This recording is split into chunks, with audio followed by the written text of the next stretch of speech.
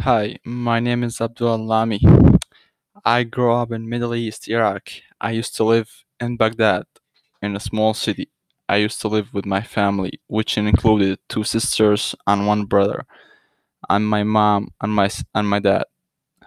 One of my sisters was a college student, and the other one a high school student, and my oldest brother was a college student.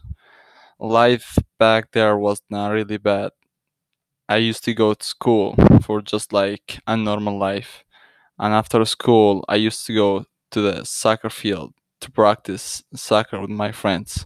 We also used to have a champions against each other's teams, and winner would get a reward. I left from Iraq in April 28, 2016.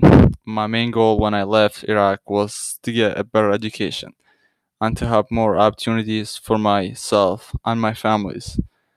Little did I know that education to have more opportunities for myself and my family. I would have to face a great challenges and hardships. For example, language barrier, learning a new culture, and most of all, racism. I left I felt racism at public places and even in my school. My father was a superstar in soccer in Iraq, but here he just another person who's facing with all of these challenges. I brought I brought I brought all of my immediate family members with me.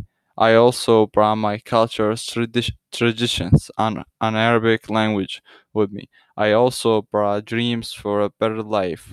What I left behind, what I left behind me, was my dear friends and most of my extended family, friends, all the ones I used to hang out with for our fun together, and I miss them the most.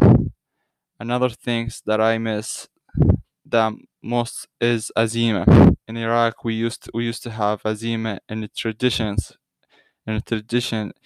in which we get invited together, like the whole family and siblings. There was a different kind of food and even the meal that we had together. And now, after spending 3 years in America, life has become a little easy. Life is easy because the language is not that big of a deal anymore, and I have also learned the new culture. However, some of others great challenges still exist, like racism, discrimination. But I'm happy because I'm a student at the high school, and I already have my dream job, and I'm wonderful for the future. I'm hopeful for my future.